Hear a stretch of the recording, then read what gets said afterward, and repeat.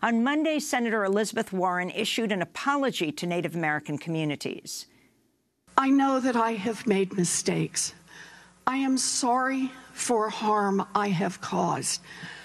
I have listened and I have learned a lot, and I am grateful for the many conversations that we've had together.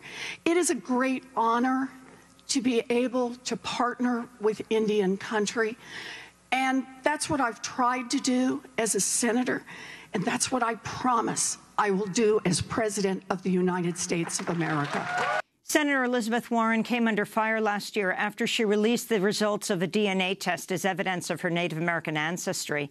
Ahead of this week's Iowa Forum, Warren unveiled her Honoring and Empowering Tribal Nations and Indigenous Peoples plan.